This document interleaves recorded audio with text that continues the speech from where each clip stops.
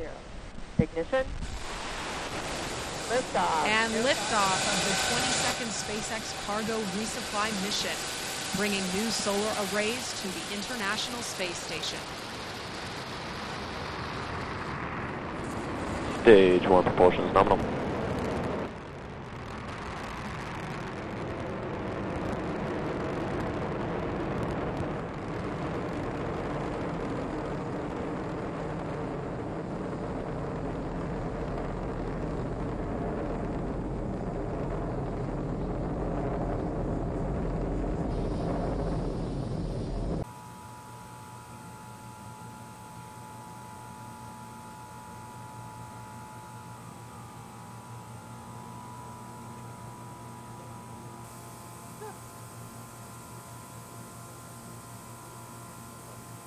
There she goes.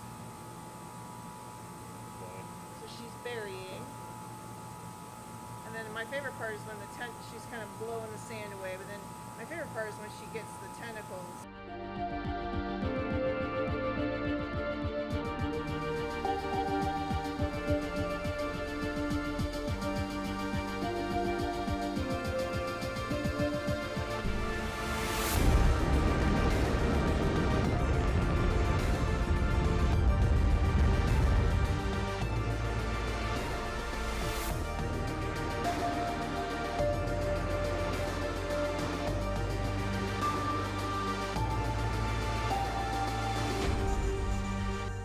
Jamie, Thomas, Joe, and Jonathan. Thank you so much for joining us here. This project's all about trying to understand how the effects of microgravity is impacting how beneficial microbes and animals talk to each other. And we chose the squid. We're sending these tiny squid into space to understand how the bacteria are actually colonizing and initiating a conversation at the molecular level with these animals. We all have microbes that are helping our bodies with our digestive system, with our immune systems. Microbes are essential for our health, animal health. And so what we don't really understand the full mechanisms of communication, the dialogue that's happening between microbes and animal cells. And we know even less when we're in the space environment. So we want to really, this project's all about trying to understand how the space environment, the stress of being in space, is impacting the normal, beneficial, healthy interactions that happen between microbes and their animal hosts.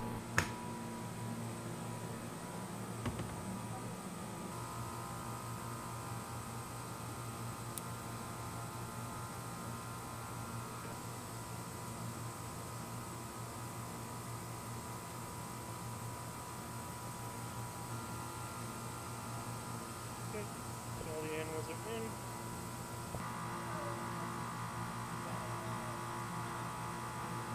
But yes, so everything you're seeing here is because we are both, yep.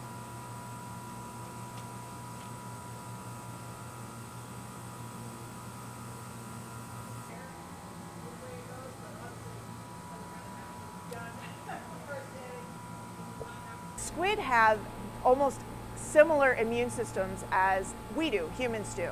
They're simpler, and the associations or the interactions with their bacteria are also simpler. So instead of the thousands of different types of microbes that interact with humans, in squid, there's just one bacterium and one host. So that really makes it easier to understand how the two partners are talking to each other. And so we can put the partners together, or we can take them apart. And that's something we can't quite do with humans. So it really makes a nice, simpler, easier model system to understand the impact of spaceflight on animal tissues, including humans.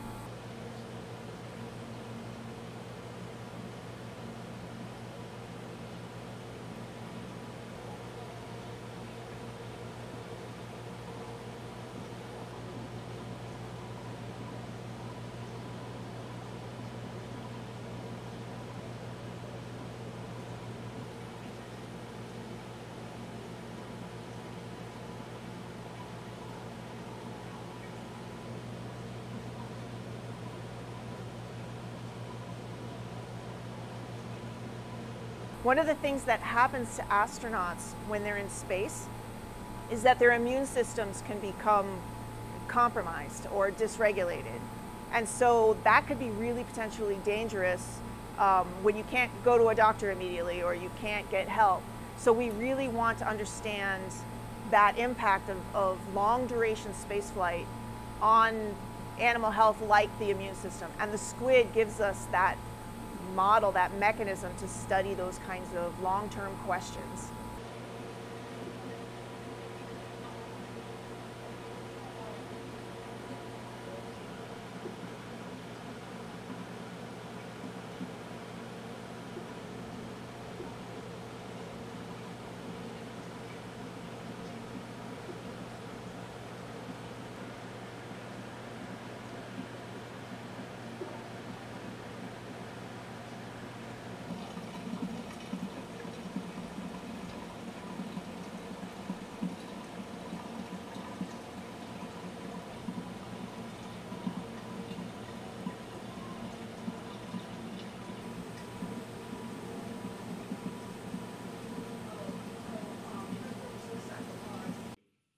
Stage separation confirmed.